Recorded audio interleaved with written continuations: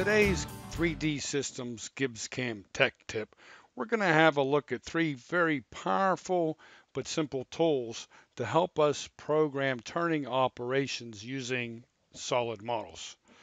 They're going to be saved processes, the use of profiler, and replacing a model. We import a model into our session, and we're going to talk about first is the profiler. There are four separate profiler styles depending upon the operation type you're doing, whether it be milling or turning. Turning, you want to use the slice spun body. When we use that, we get a geometrical cross-section of the part that is associated to the model in your work area. To use it, I will load a process for roughing the OD of this part. I set my markers, my machining markers, the same as I would as if I was using geometry. You can clearly see we're not wasting any time. We're only cutting where the previous tool was told not to go and not wasting any time. Now I'll load the final process to finish the OD of this part complete. I set my markers as I would with geometry and complete the operation. You can see I now have a final contour on the OD of the part. If we watch the machine simulation, you can see what we've done.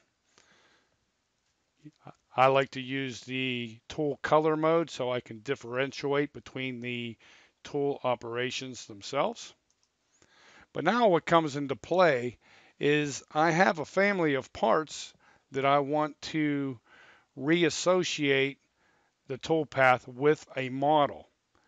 In order to do so, I will body bag the part and import a different model. Once our model is in place and aligned properly, I'm going to use the Model Associativity plugin. Now remember that you can customize your icons and screen in your work area for what you use on a regular basis.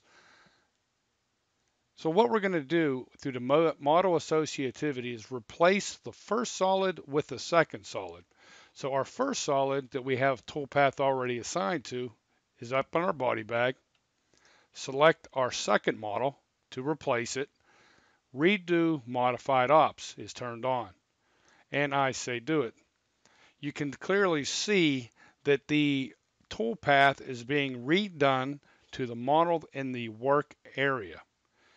If I go to my machine simulation,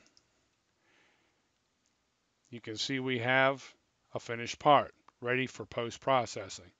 So instead of having the toolpath associated with specific geometry, we are now associated with the profiler, which is going to be associated with the part model in use.